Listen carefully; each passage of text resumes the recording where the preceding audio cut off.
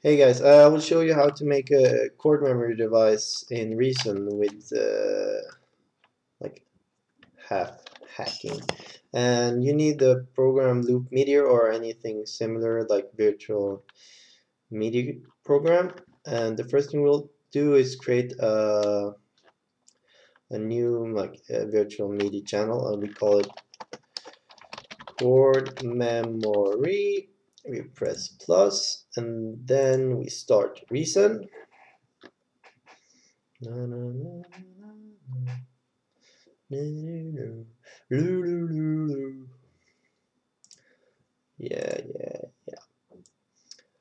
And the reason I'm making this video is because a lot of people seem to want a chord memory device. And we go into preferences and control surfaces. Here we can delete this. And we press add other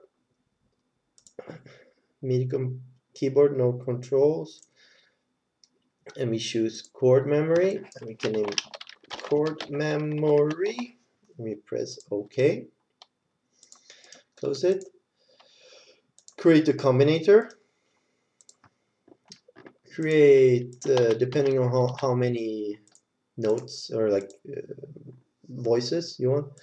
Then let's make a minor chord. 3, 7, I don't know, chassis.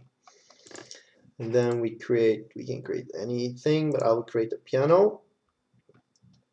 And yeah, it's very important that you don't press your MIDI keyboard when you have this marked, because then you get a MIDI loop. So and it will crash the MIDI virtual MIDI cable program. So the thing we'll do, we will lock the radical piano to a chord memory, and now we're supposed to have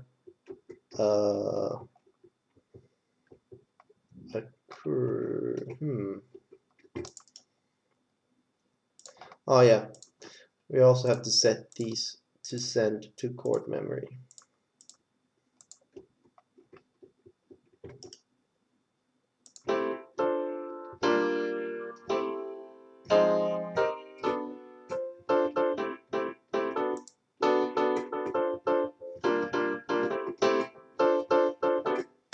Yeah, and there you go. There you have your chord memory device in Reason.